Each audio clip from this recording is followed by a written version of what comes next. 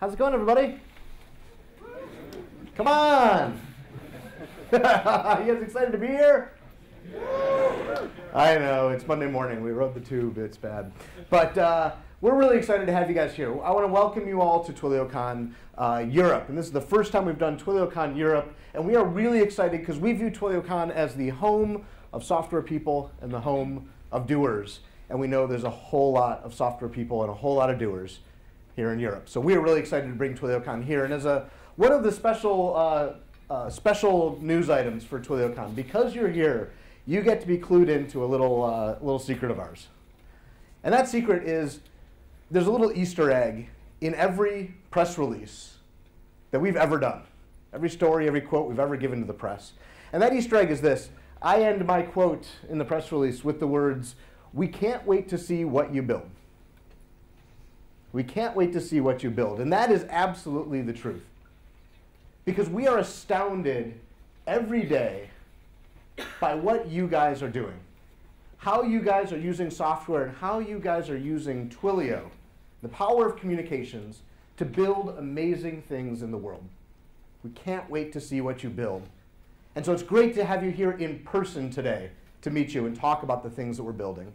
So I wanted to start out by focusing on a small handful of you guys in our community who've been building some amazing things in the past year. We call them doers. And doers are people who pick up their tools and get building and solve problems. And we want to highlight just a few of the extraordinary stories that have happened in our community in the past year. So first up, I wanted to introduce Sam Hill, Tom Armitage, and Georgi Galik, who are the creators of Hello Lamppost. Sam, Tom, and Georgi have built this amazing thing. They're working to re-engage the city of Bristol through the power of communications. Now, I got to show you how this thing works. It's really cool. Hello Lamppost lets you communicate with forgotten items. Everyday items around the city now have a phone number and a code that you can text to interact with other people who've been at that spot as well. And you can see the messages that people have left there about a lamppost or a post box or a park bench.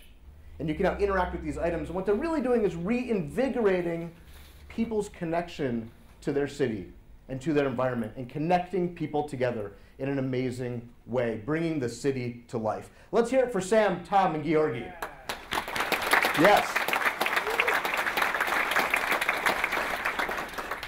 Next up, our next doer, Tim Rogers of Go Cardless. Tim's a support rep and a developer and a student. You guys may know Go Cardless. It's a platform. It's the easiest way to take debit payments on your website. And when Tim joined as a customer support rep, he realized that they needed a better way to track metrics of what was going on within their customer support. So being a doer, he built the thing he calls Node Phone. And it's built with Twilio, Node.js, and Socket.io. And it lets them accept phone calls, as they were before, from their customers for customer support. But now they can track all sorts of metrics and all sorts of data and show on the screen for the customer support rep the customer's name, their transaction history, all sorts of information about them, and really create a great customer experience, but also provide information about the data that they need to improve that customer experience every day. Let's hear it for Tim.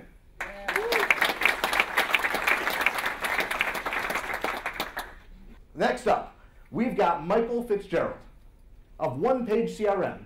He is the CEO and the founder of this company based in Dublin. In fact, One Page CRM is the first recipient of the Twilio Fund EU Investment Prize, powered by 500 Startups and Dave McClure.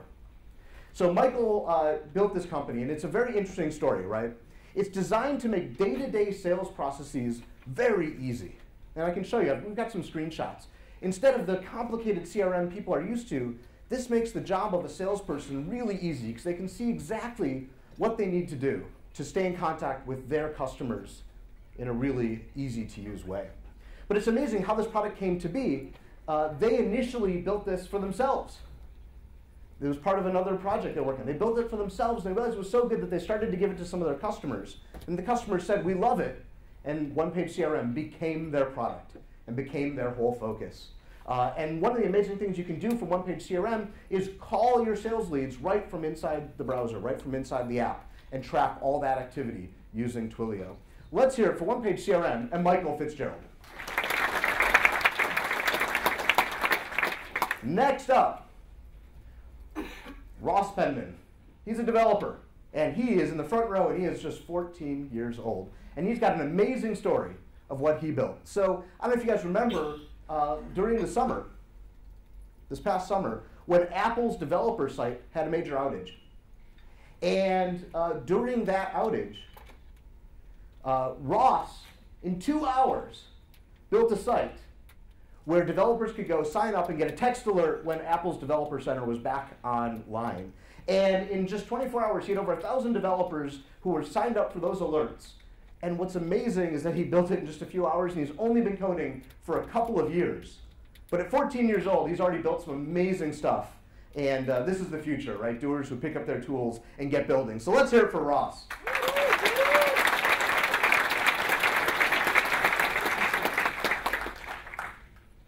And our next doer today, Max Little of the Parkinson's Voice Initiative.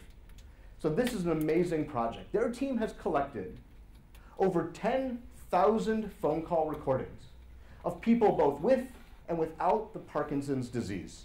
And what they're doing is analyzing the voice patterns of these people to figure out how to decipher, using these voice patterns, decipher who has Parkinson's and use voice as a channel to do diagnosis of this horrible disease. And the goal is to enable better, faster, more scalable clinical testing of people who may be diagnosed with Parkinson's disease.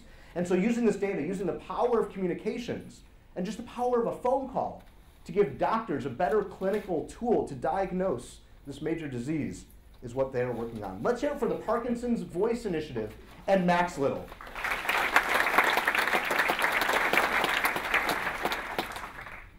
And we have one more doer today. By the way, you're going to hear from a bunch of these guys because they're here giving talks today.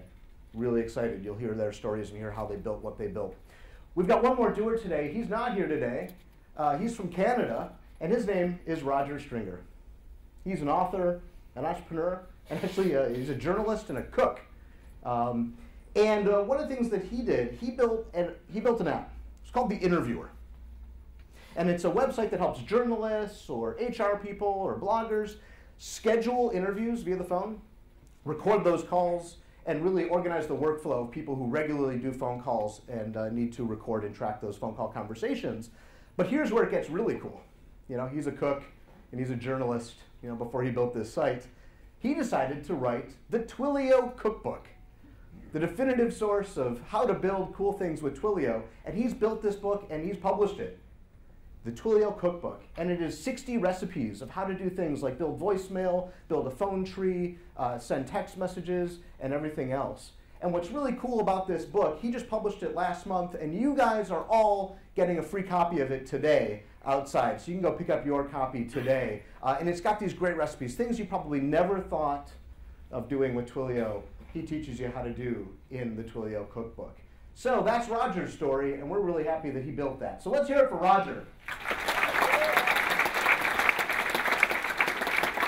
And in fact, let's hear it for all of the doers in our community, in this room, outside this room, in Europe, and all around the globe who are building amazing things every day to solve the world's problems. Let's hear it. Like I said, we can't wait to see what you build is really true. People astound us every day with amazing things that they're building. And what's so cool is when we look at, from our perspective, we can see the impact that your applications, the things you're building, the impact these applications are having on the world. And so I wanted to share some of those statistics, some of those metrics that show the impact that you and your applications are having on the world.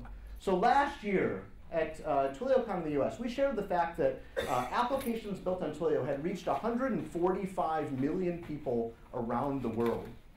And this year, that number has grown to over 350 million people around the world have been touched by Twilio applications.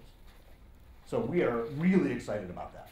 350 million people. That represents about 20% of the global households have been touched by applications been built on top of Twilio. And furthermore, here in the UK, which we came here about 2 years ago, the applications built here have reached nearly 25% of all UK adults. That is amazing. In just 2 years, you guys have reached a quarter of the adult population of the UK. Another interesting stat that we look at, a year ago, we announced that 500 million phone calls had been made using the Twilio platform for all sorts of use cases. And here we are just a year later, and that number is over 1.5 billion phone calls have been made on behalf of your applications. That's a lot of reach, and it means the things you're building are very meaningful. If you break that down on a daily basis, it's even more interesting. So on an average business day, we released this last year, the number of calls made has grown significantly to a year ago, 1.4 million calls per day on the average business day.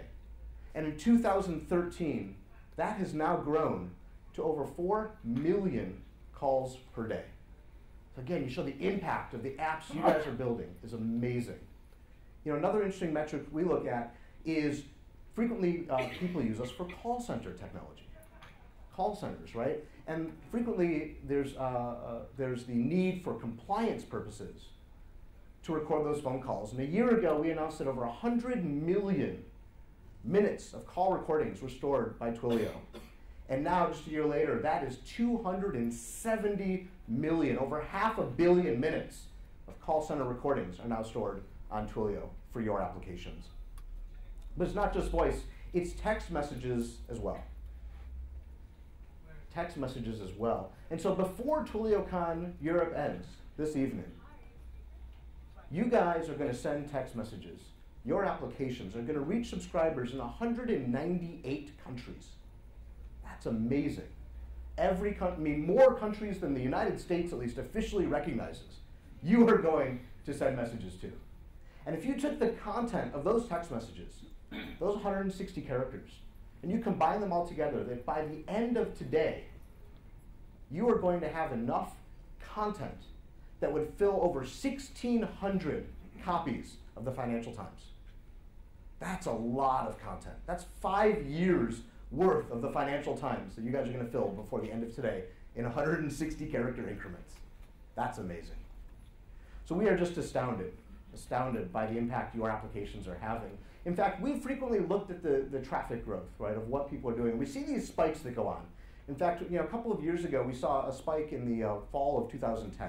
And we said, what's going on? Is this just a fluke? Is there something going on? This is going to surely taper off. And you know what happened is we saw it continue to grow and grow and grow and grow. And then last fall, we saw a similar thing, a huge spike in traffic. We said, this is a fluke, right? This is gonna fall back down. But you know what happens? It keeps on growing. And as we sit back and we look at this, we say, what is going on?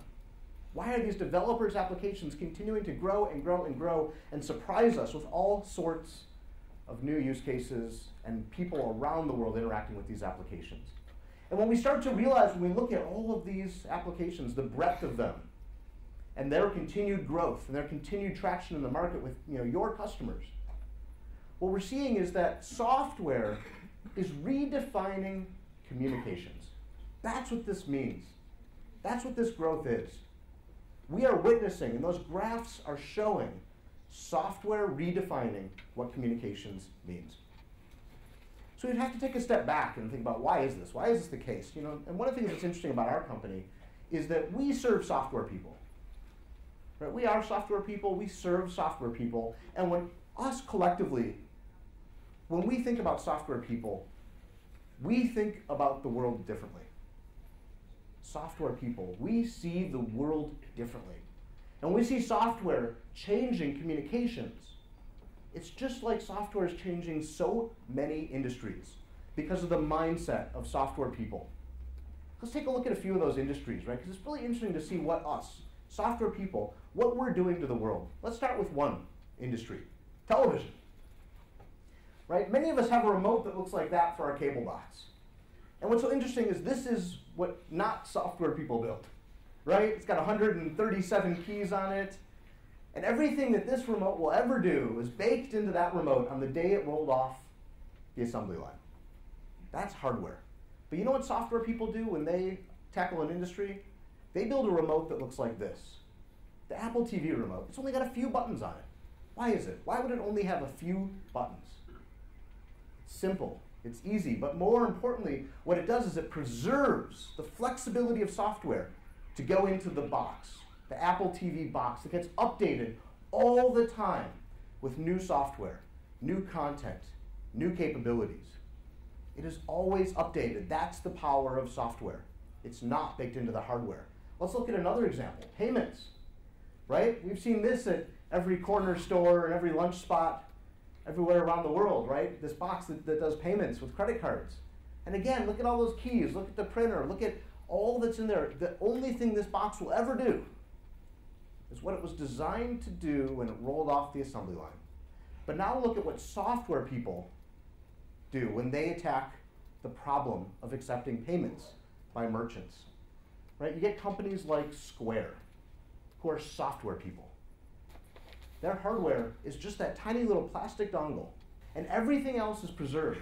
The power of software is preserved, and they can update that software every day if they want to. Add new features, add new functionality, be responsive to their customers, fix bugs. They're agile. They can do this quickly because they've preserved the power of software. Well, let's look at a whole other industry software people are taking over. A place I wouldn't have expected to look, right? Your car. Right? Most of our cars, we have the same car that we drive every day. Until one day when we buy a new car and we trade it in. Right? But that's not true for some people. That's not true if you own a Tesla. Teslas are rolling pieces of software. They get over-the-air updates almost every week that add new features, new functionality, new capabilities, fix bugs, and make it a better car, all through the power of software. You don't have to buy a new car. You get a new car every week when they push a software update. That is amazing. That is truly amazing. What you see here are these companies, Apple, Tesla, Square, they're harnessing the flexibility of software because software is infinitely flexible. And what companies like this, companies who are winning because they use that power of software to be responsive to their customers, that flexibility is competitive advantage. That's what's key. You can respond to your customers faster. And it's these companies, people like Apple and Tesla and Square, who are winning. It's this flexibility that is coming to define our age. The flexibility of software is creating the new winners in every single market and defining the companies we work with, defining our age of business. That's what's astounding. In industry after industry, every industry is going to become a software industry because of this. So what's interesting is when we talk to customers about the communications problems that they are trying to solve with their customers as it relates to communications, we see this common thread. Right? In all these other areas, flexibility is key, but you know what? Communications is just fundamentally not flexible. It's the opposite. Communications has been and has always been a very inflexible endeavor. Why? Why is that the case? Why is communication so inflexible? Well, it sort of goes back to how vendors have historically set up this industry. And sort of goes back to that classic build versus buy decision, right? Everyone in IT or R&D, we've all heard of this, build versus buy, right? It's the classic argument, the rumble in the jungle between build versus buy. And it's set up by vendors. This argument is set up by vendors. You know why? To make you feel like you're an idiot if you build. Why would you go reinvent the wheel when you can just buy it over here? You're not using your resources properly. It's not your core mission, right? Make you feel like an idiot if you choose the build option. Right? What they're saying essentially is it is bad to build. Building is bad. Buying is good. That's what this argument implies. You're an idiot. You've made the wrong decision if you build, because you'd be reinventing the wheel. And that's, it's hard to argue with that, actually. Because if you look at what it takes to stand up the ability to communicate, It's this very complicated stack. It starts with connecting to carriers, then hardware that can talk to that connectivity, and then software protocols, and then an application stack sitting on top of that for something like a call center or an IVR or a PBX or even just texting, right? It's this complicated stack that starts at carriers and hardware and software and then an application on top. And of course, these things don't all work together. They're from 4 different vendors, so what do? You bring in professional services all around, contractors, agencies, come in, integrate the things, make them all work, contract after contract, every time you want to do a new thing. That's how it works in this industry, right? And then you slap a bow on it and you call it a solution. Congratulations, you just bought a solution. The irony is, you wrote more code and you did more custom development in this world than if you just built it yourself, like most things that we do. Right? Because this thing is cobbled together by contractor after contractor, writing glue, and the thing becomes so fragile. You have a one-off. Every implementation is different. You want to make changes? Hire another contractor. Bring in more professional services. It's a money pit. We don't call that a solution at all. We don't like that. What we see as software people is something fundamentally different. What we at Twilio see is what we offer is this communications infrastructure. It's this logical piece where all that infrastructure lives. Then on top of that, we have this software abstraction layer, right? An API that separates the infrastructure from the software you're going to write to solve your business problem. And it's this clean separation of infrastructure from business logic. This sensical separation via an API that makes this work so well. So when we look at why is software redefining communications, it's because of this architecture that is fundamentally different from what this industry has done for 30 or 40 years, right? That's why software is redefining communications. Sensible separation between what we do and what you do that lets us each focus on what we do best. But what's interesting is we're not alone in coming to this conclusion, that this is the right architecture going forward.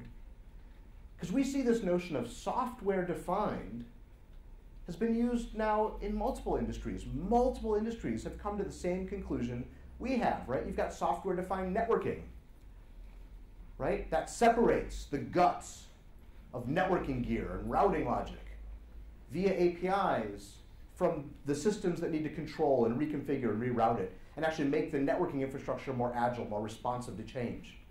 Right? We see a similar thing in the data center. The data center is now software driven.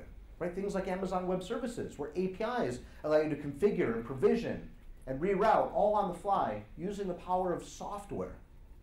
Right? So what we're talking about here is software-defined communications. Right? Software-defined communications. It preserves the flexibility of software and lets you build applications that communicate. It empowers the software layer and empowers the software people to now be able to solve these problems without having to bring in contractor after contractor and vendor after vendor to make anything work.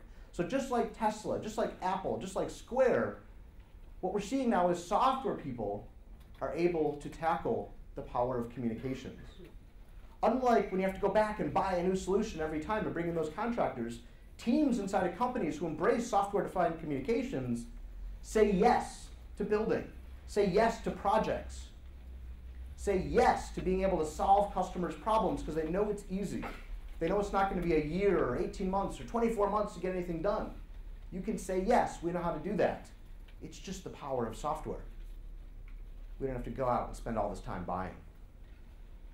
And so what's interesting is that the vendors who are out there selling these boxes, right, selling these lines and boxes and professional services to make all this stuff work, right, they're aware of this.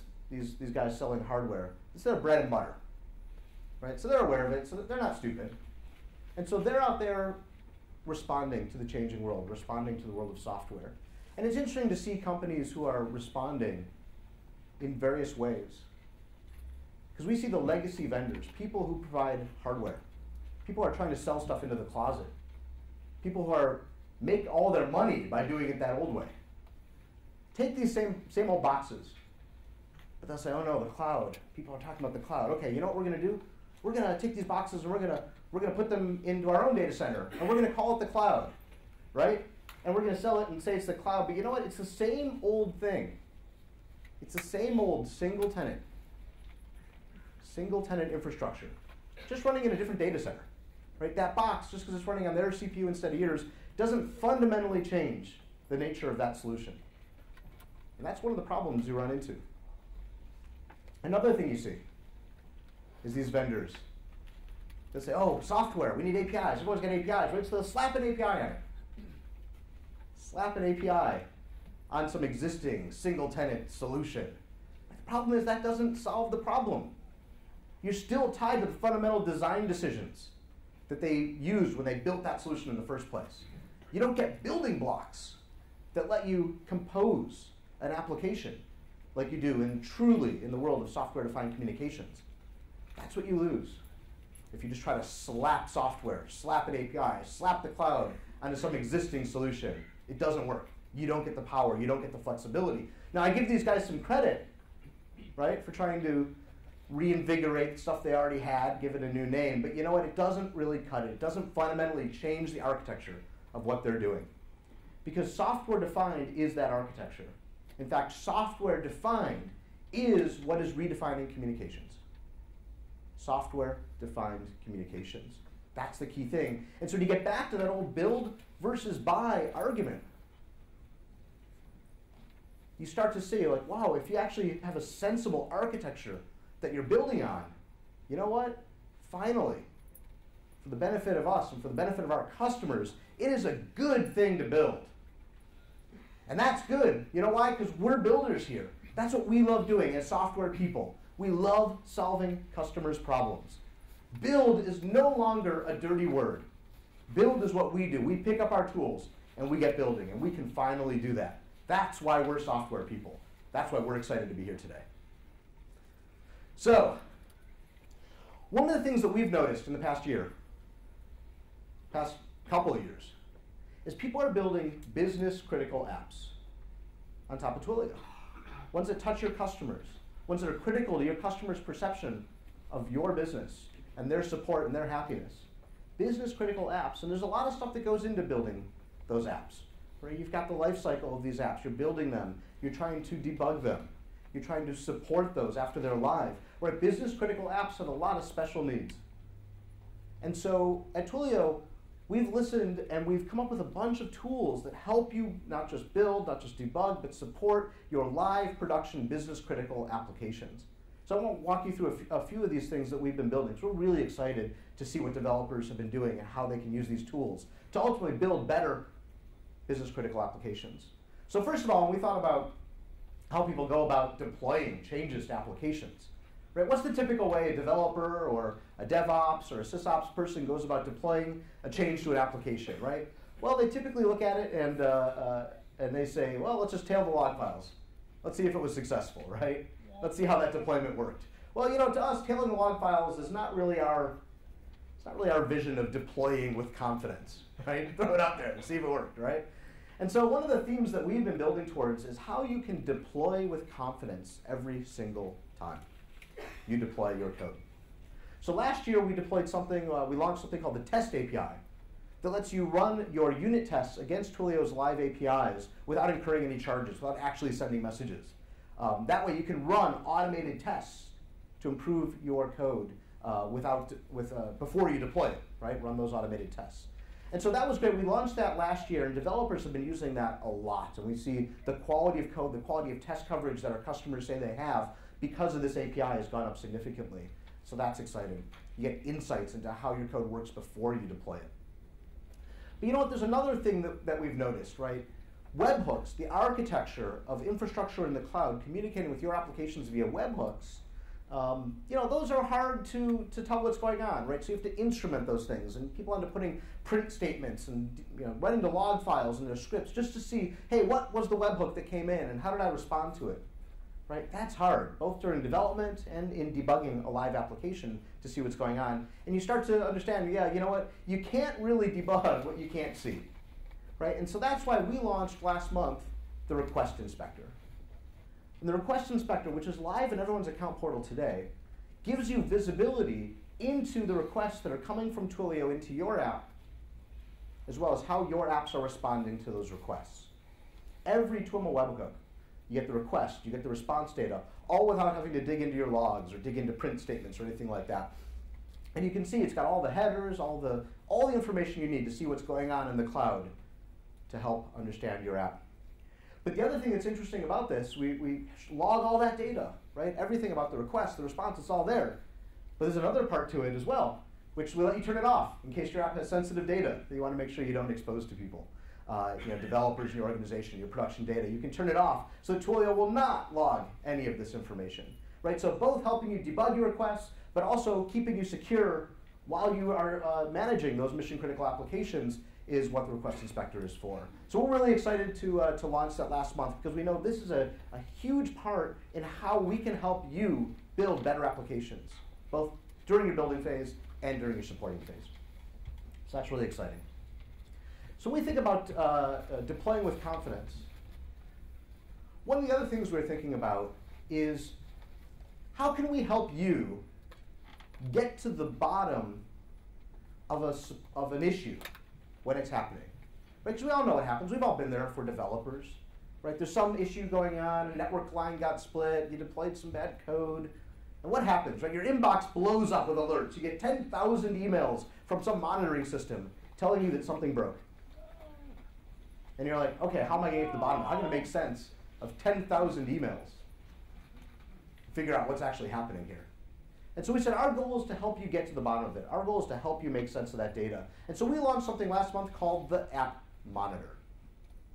It gives you a consolidated real-time view of all the errors, all the notifications, everything that's going on in your Twilio account. So instead of seeing 10,000 things, you see one thing pointing to exactly what the issue is. Let me show you what it is. It helps you focus on what's most important. It's like a doctor for your application. It shows you all the data that we have about the errors and the notifications that are going on inside of your application. It tells you what's sick the minute you log in. Actually, it's more like a triage nurse, showing you exactly where you need to focus your attention to fix a problem that's going on.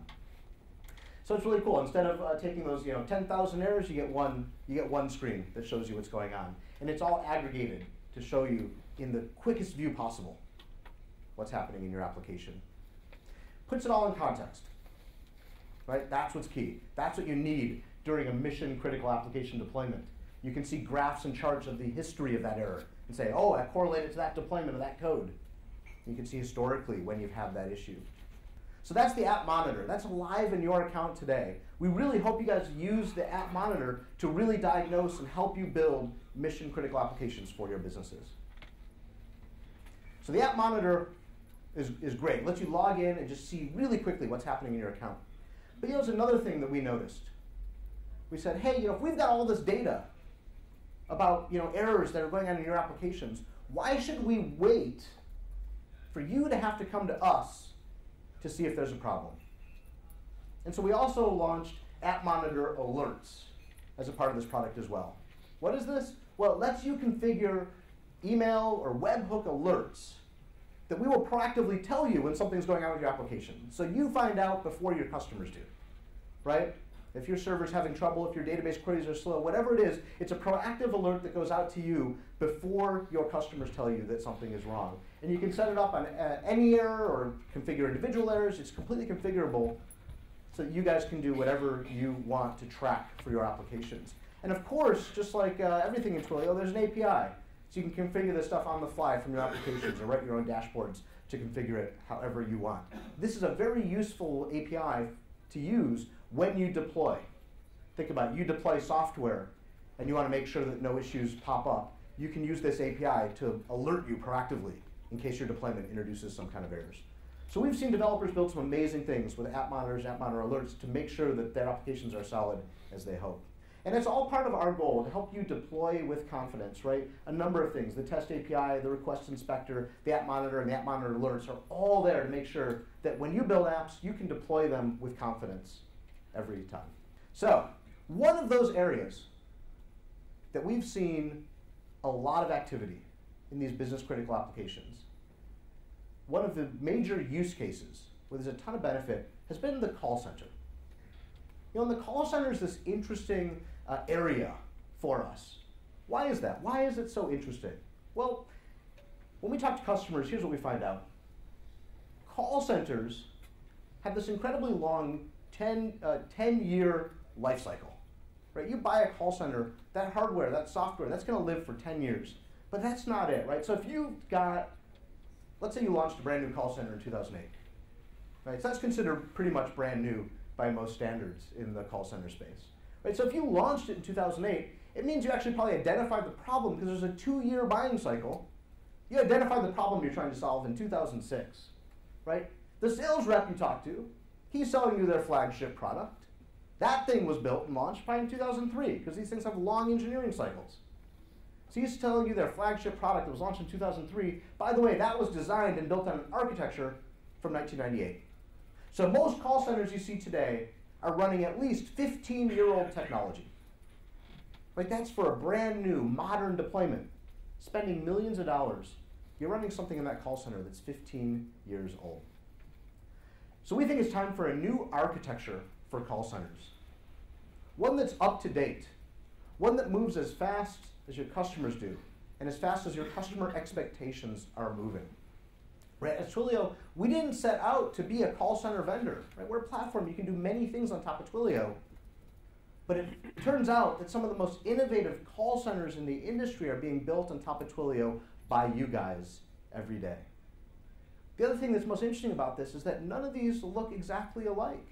There's a lot of different things, right? We've got Home Depot, who's building call centers on top of Twilio to connect in-store shoppers with plumbers, electricians, people who can build stuff in your house, right in the store. Right? We've got Hulu building call centers that span multiple continents, all with a click of a button. We've got Zendesk, who's built an amazing call center that anyone can go sign up for just $10 a month per agent, and you've got a call center ready to go in less than 3 minutes. Right? These are amazing examples of the next generation, the next face of what call centers are going to look like. But these guys are all based in the US. So I wanted to point to one of our customers who's doing some amazing things locally here. And that's Amigo Loans. And they just moved their infrastructure. They moved offices. And they had a phone closet full of gear to power the call center. And when they moved, they said, you know what, we don't want to move that phone closet. We want to leave that phone closet behind. And in our new office, we're just going to use the cloud. So let's take a look now at what they've built. Let's hear from James, the CEO and founder of Amigo Loans. The most important thing for us is people talking to people. You know, it's when you answer a call, when you make a call, can we give our agent as directly as possible just the information that they need to have a personal communication or a personal relationship with that customer. And it's surprising how when you get 100 people and £500,000 worth of telecoms equipment and 100,000 customers, suddenly the humanity gets lost. You know? And that's the fight for us always, is how do we get it to be like it was on day one? How do I get that same experience of I'm a person, you're a person, you have a problem, I'm going to solve that problem for you, without any of the complexity that's got in the way in the meantime. Everything in the industry, whether it's the way that we train call center agents, the way we market for customers, the way we churn through customers on a predictive dialer, is based on the idea that customers are numbers. What small companies know automatically, what a 1 or 2 or 5 person startup knows, is that every single customer counts. And you have to give an agent, as far as possible, the ability to deal with that customer directly. When we went to a number of different big telecom suppliers, you know, we said to them, these are the features that we need, and we need APIs to build them into our system. And everything we looked at, it was going to be a training overhead, it was going to be a maintenance hardware overhead. There was obviously a capex cost that we didn't want to take in as well. But more than anything, it was a layer of knowledge, of information that would have to be learned and worked with internally. For us, that's the most important thing in Twilio, is that it does what we need it to do and nothing more. And what that means is that our agents are able to do what the customer needs them to do and nothing more. So that's a great story by Amigo Loans, because what they're doing is building their next generation of call centers with the goal of empowering their employees. Right? James talks about you build this, the old way to do it, you buy a solution, but it actually is not geared towards solving your problems for your customers in a way that's intuitive for your employees, i.e. the employees are not empowered. So you can start to see why the call center is so interesting, right? Because it's the most critical touch point with your customers. Customers are calling into your call center when they're trying to buy something from you, or when they're having a problem that they couldn't solve on their own. It's a critical touch point, and the old solutions aren't cutting it.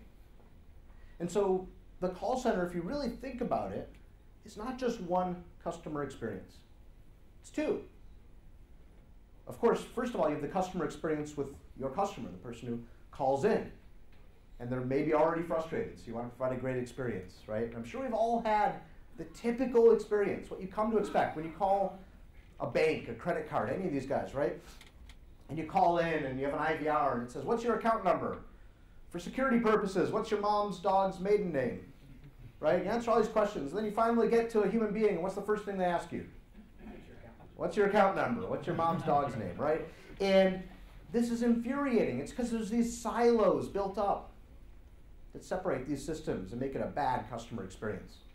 That's the customer experience we all know, because we feel that every day when we try to interact with companies, right? But there's another customer experience as well.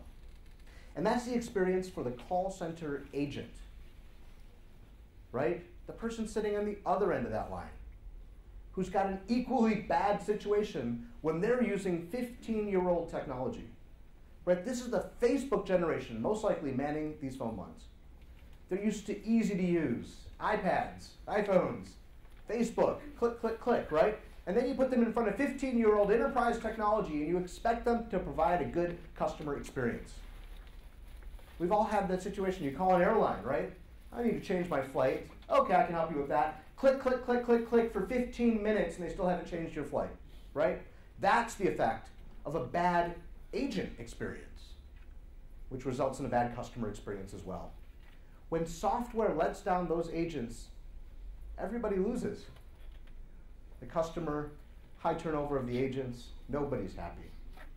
And that's what we see is so interesting about what people are doing, is they're not just creating a better customer experience, but a better agent experience as well. And that results in higher retention, better customer service. Everybody wins. But you know what? There's another reason why the call center is so interesting as well. In addition to providing a great customer experience, when you add it all up, the cost of hardware, the cost of software, the cost of lines and training, and all of these things, call centers are expensive. All those CapExes and OpExes, they add up very quickly. And Twilio customers running their call centers in the cloud, last month alone, saved over $7 million over their previous solutions.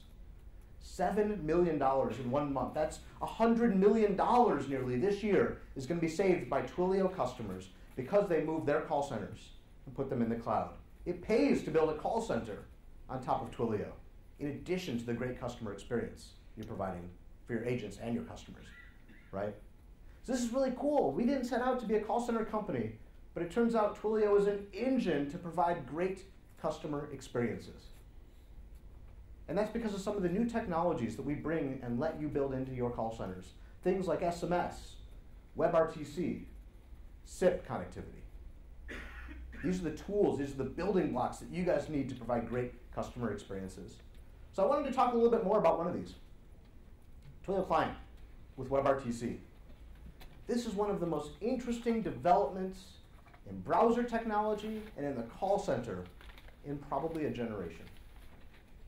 It's really cool. You saw Amigo Loans. You saw how they're dialing from right inside the browser and contacting customers. All they need to do is plug in a headset and a microphone, and an agent is live. In fact, we have a customer who sells call centers, and they will drop ship Google Chromebooks to your front door. And all you do is open the lid. And those things boot up in like 3 seconds. Open the lid, plug in a headset, and 3 seconds later, your agent is live. All just within the browser, Google Chrome. Right? Compare that to spending 18 months and millions of dollars. Now a $200 or $300 PC, 3 seconds after you open it, you are live with a call center in the cloud. That is amazing. And of course, because of the flexibility of software, they can update it all the time to add new features, new functionality, make it a better experience every single day. And so when we look at Twilio Client and the adoption of Twilio Client for call centers, especially using WebRTC since we launched it just over a year ago, we've seen a tremendous amount of growth. In fact, through last year, this is what we had seen as far as the use of Twilio Client. It had grown significantly since we originally launched it in mid-2011. But since then, it has just exploded in the number of users of WebRTC and Twilio Client in the browser. And that's one of the amazing things about what we see customers doing. You can deploy very quickly and grow very quickly. And all of these call center customers are doing it in the browser so that they can be fast, they can be agile, they can be nimble, provide a great experience.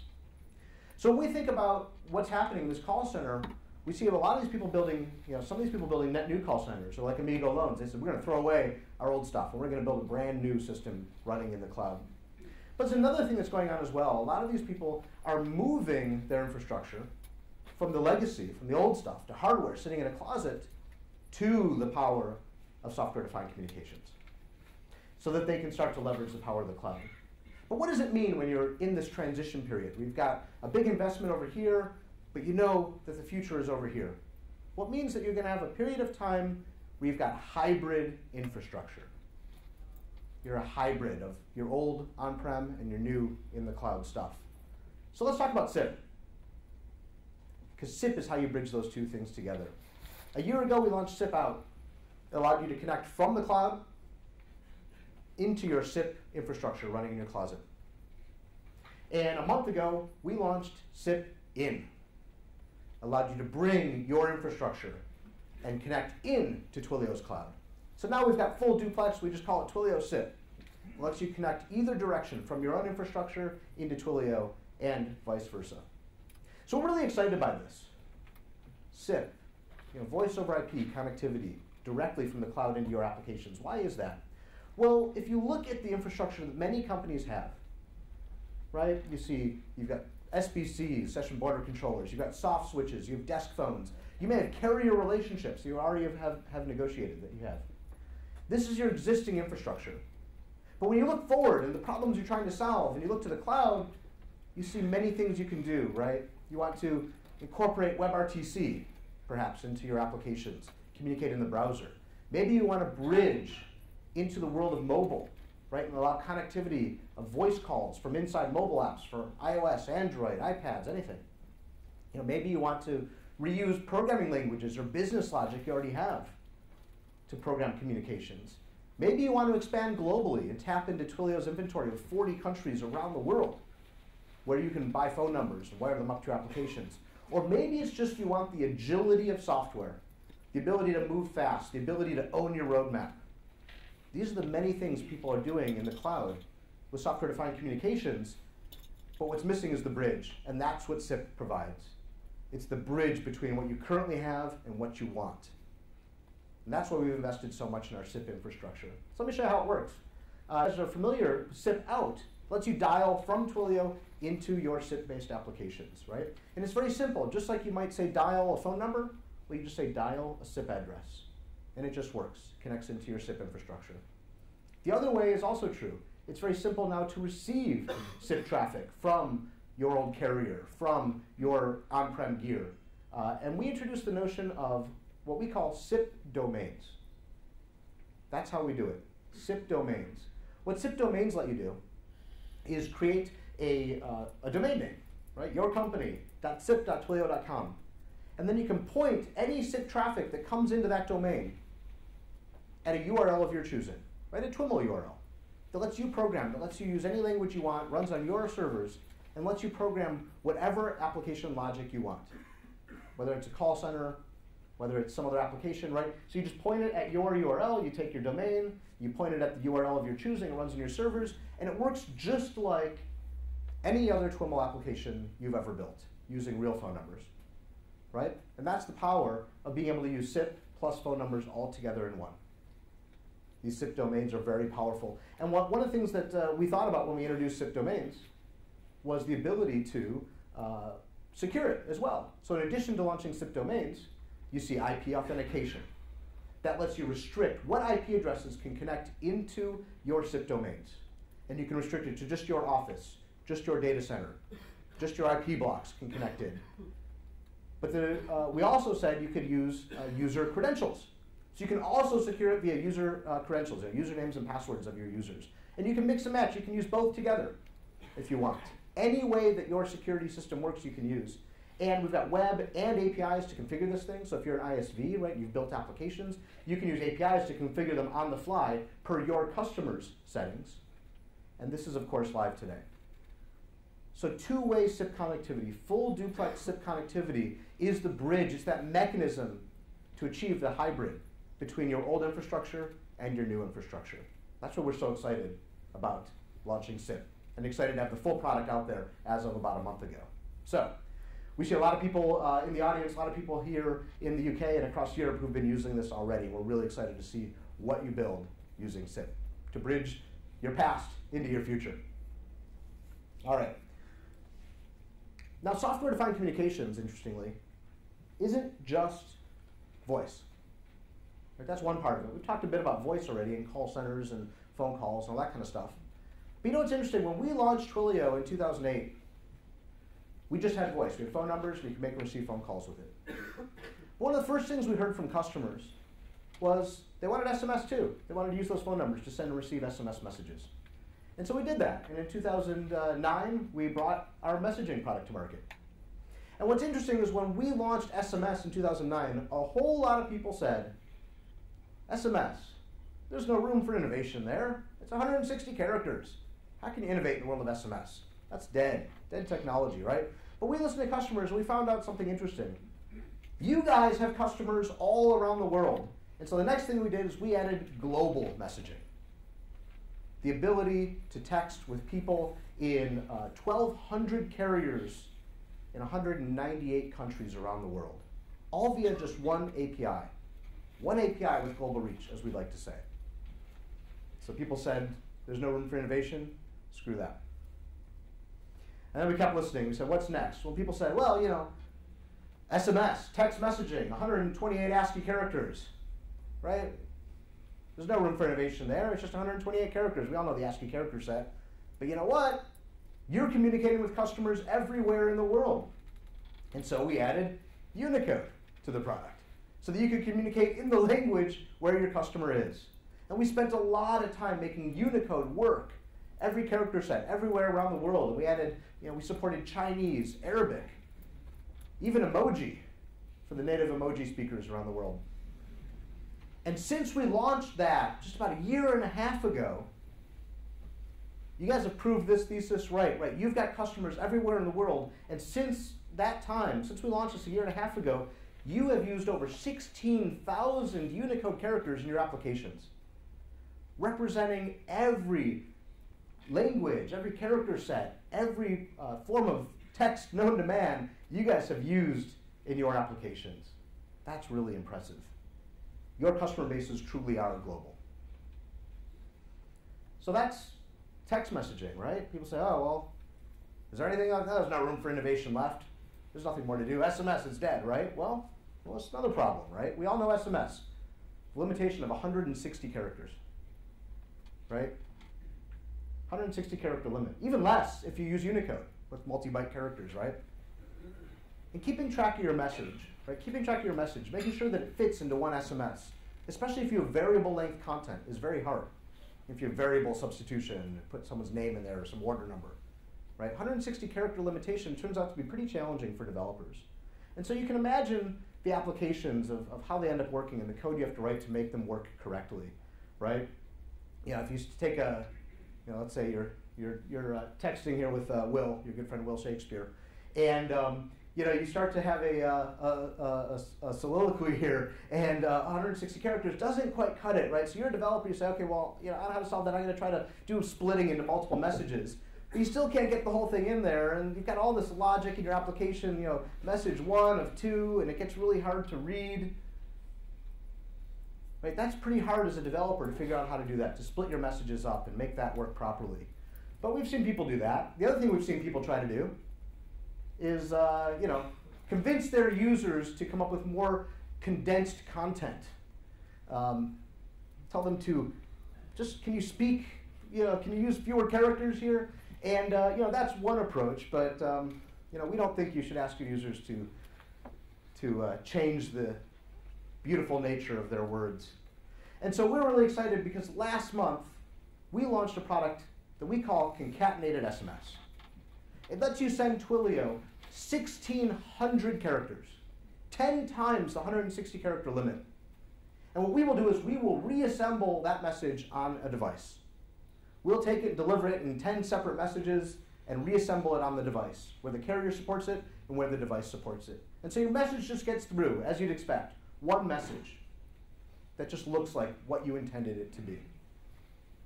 So it's the 1,600 character limit and this smart reassembly that we're constantly working with carriers around the world and the device manufacturers around the world to make it so that that presentation, what you originally wanted the user to see, is what they see on that device.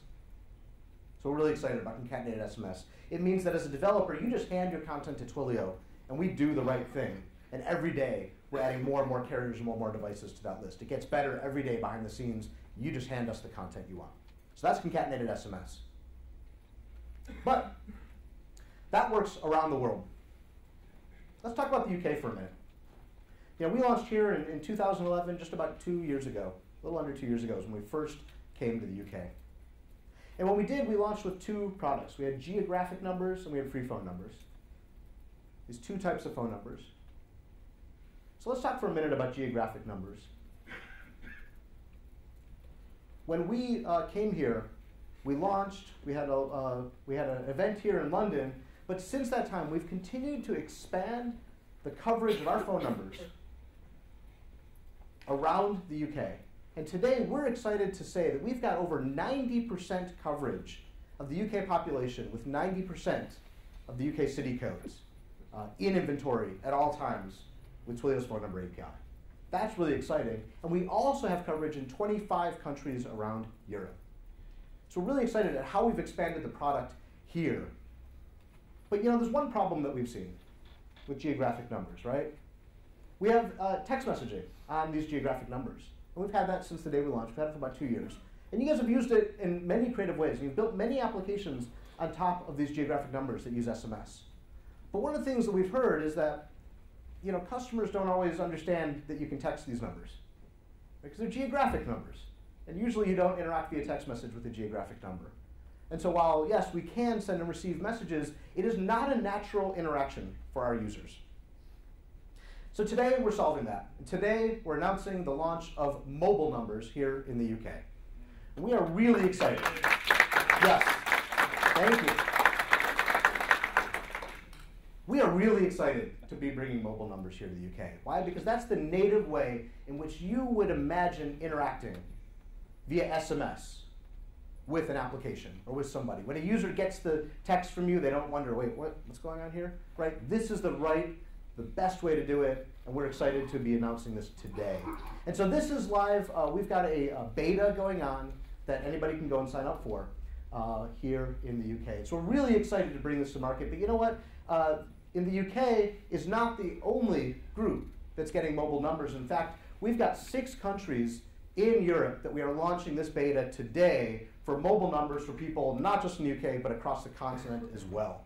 We're really excited. Poland, Finland, Belgium, Sweden, Norway, and the UK are all getting mobile numbers to start building applications with this native mobile experience for text messaging. So we're really excited. The URL to go to if you want to get into the beta, twilio.com/international/beta. And we can't wait to see what you're going to build on top of these mobile numbers. And by the way, these 6 countries are just the beginning. So we're just getting started providing mobile numbers in the UK and across the continent. We're really excited to be bringing this new product to you guys.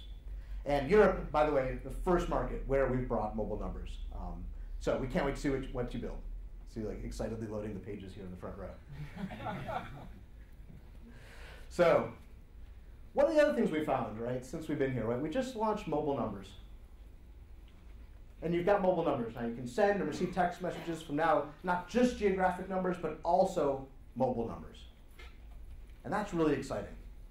But one of the things we found when we talk to customers, they say, yeah, that's great, but you know what? That's a whole lot of numbers, right? That's a whole lot of numbers for me to try to communicate to somebody. Imagine a billboard saying, hey, text this number, right? Causes a lot of car accidents. And so one of the things that we found in the United States is that we have solved this problem with shortcodes.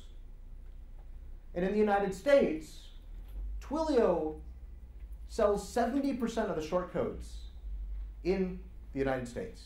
It's because we've made it easy. We've made it simple, and today we're doing the exact same thing here in the UK. Shortcodes in the UK are live today in public beta. So what this does is it provides you guys the ability to not just use phone numbers, but also shortcodes. And there's a number of advantages of shortcodes over long codes, right? With phone numbers, you can get started quickly, but when you want to do a large-scale marketing campaign, when you want to reach a lot of people, or when you want that message to be short and tidy, shortcodes are the way to go, right? It's perfect for marketing use cases. Because they're short, memorable, they can be branded, right? A lot of things that you can do with shortcodes. Put them on billboards, put them on placards, put them on the back of product literature, right? And you know that people just have a few numbers to remember. Also, they're higher throughput than phone numbers are, right? So you can actually blast messages at a very high throughput, unlike phone numbers. And that beta is live today. So we're really excited to see how many of your applications are going to be built using mobile numbers or using shortcodes, because all these things that we're building, all these things are designed so that you can build the right application to service your customer the right way.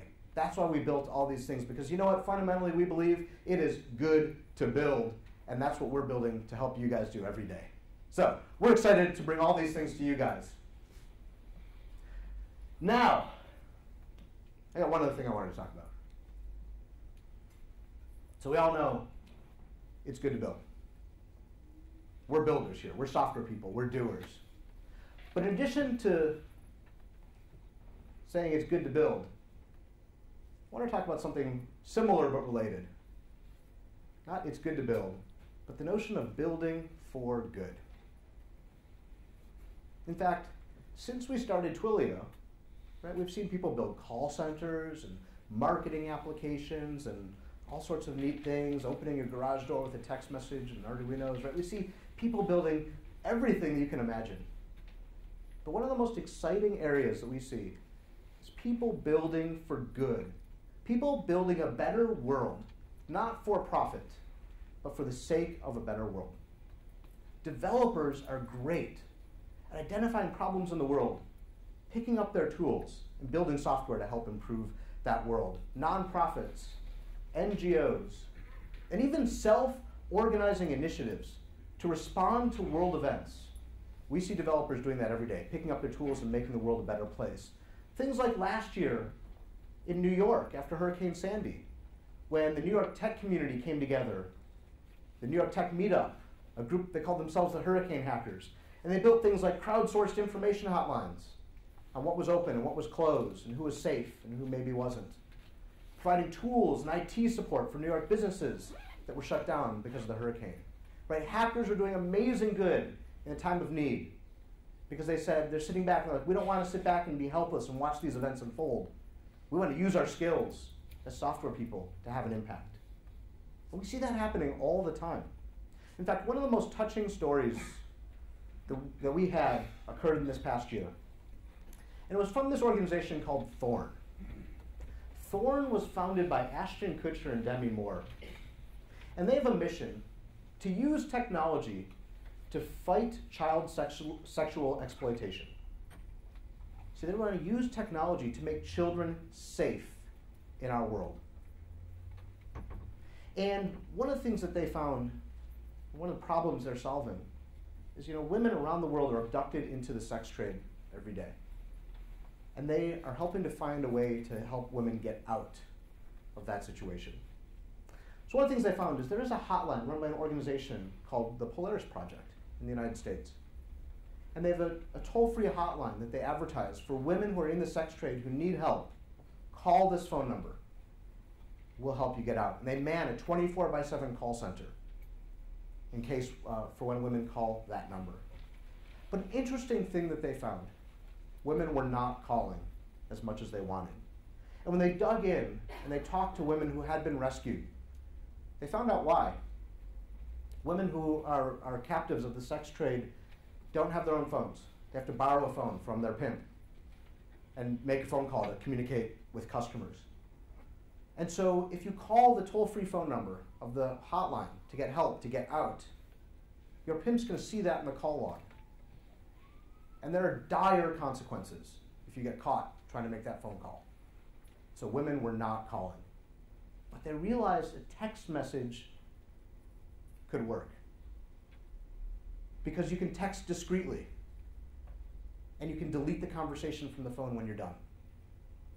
And so they contacted us last year and they said, we want to build an SMS call center for women to discreetly be able to get help and get out of the sex trade. We said, wow, what an amazing use case for this technology.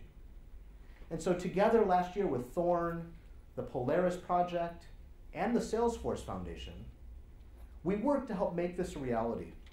And we launched it earlier this year with them. And a woman from Polaris, from the Polaris Project, spoke at our TwilioCon just last month in San Francisco. And she told the amazing story, the power of a single text message. They got a text message one night from a woman who said she was in a hotel room. She had borrowed the pimp's phone, went into the bathroom. He thought she was communicating with a customer. She texted this hotline, and she said that she needed help. So the call center, the Polaris Project, contacted local police, and within 2 hours, police were breaking down the door of the hotel room. They took the pimp into custody, and that woman is now free of the life of sex trade, right? And this is an amazing story. Yeah, it is. And what's even more amazing is that the day she sent that text message, she had been in the sex trade for 2 years, and it was her 18th birthday. And so when we as a company hear stories like that, and we see the amazing things that people are doing, we say, how can we make sure that organizations who are doing such great things in the world are able to use technology to advance those goals? And the problem was it wasn't systematic, right? You shouldn't need Ashton Kutcher to reach out in order to be able to use technology to make the world a better place. Right? We had people who contacted us saying, oh, I think my brother-in-law's college roommate works at Twilio. Maybe we can contact them. Right? You shouldn't need a hookup to do good in the world. And so that's why we launched Twilio.org. Twilio.org is our vehicle to help people doing great things in the world use the power of communication to further their goals. In fact, we have a goal with Twilio.org. We want to partner with nonprofits. And our goal in that partnership is to send 1 billion messages for good. 1 billion communications, every single one of which is making the world a better place. And we're partnering with organizations who are doing this around the world. Because we know, as we just heard from Thorn, even a single text message can be life-changing for people who know those problems and who are addressing those problems in the world. 1 billion messages for good. That's our goal, right? We're doing this because we believe that nonprofits, NGOs, all of these organizations deserve the best technology in the world to address the world's problems. And this is a way that we can coordinate that effort. Make it so that every nonprofit, every organization doing good knows that they can work with us to help solve those problems. Systematically address, at scale, the needs of nonprofits. So, how does it work? Well, if you're a nonprofit, you can go to Twilio.org and you can sign up. It's as easy as signing up for Twilio. And how it works is after you sign up, first of all, you get $500 in Twilio Kickstarter credits. help you get running, help you get off the ground. And then, after you've used up those credits, as you get to scale, we provide an ongoing 25% discount on all of Twilio products forever for your messages, your calls, so that you can know that you can get started and you know that we will be there to support you as your use case scales, as your impact in the world is scaling. So it's the bundle of Kickstarter credits and the lifelong discount that helps companies or helps nonprofits get started. And any qualified nonprofit is eligible. Right? We're not picking and choosing. Any nonprofit can go to twilio.org, sign up. All we're going to do is validate your nonprofit status, and you're off and running with the discount and the credits.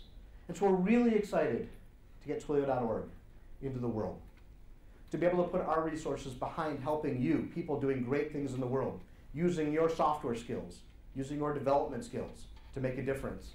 We're really excited to be helping you out. And we can't wait to see what you're going to build for good.